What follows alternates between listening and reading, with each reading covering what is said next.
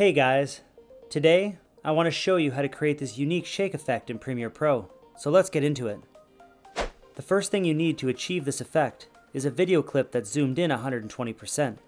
This is because our shake effect causes a slight rotation, which will expose the frame limits of the clip. Go over to the Effects tab, type in Transform, and drag it on top of your video clip.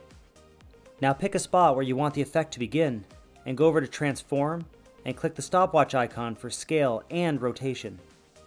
Now hold Shift and push the right arrow key 2 times. This will move your timeline slider ahead 10 frames, and then click the scale keyframe button. You're going to want to zoom into the preview so you can better see your adjustments. Position your timeline slider in the middle of the 2 scale keyframes and then change the value of scale to 110.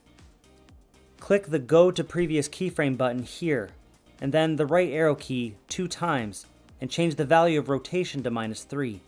Move ahead 2 more frames and change this value to 3. 2 more frames and then -1. And then finally 2 more frames and change the value to 1. Now reposition the rotation keyframes to be more aligned with the scale ones so they're centered.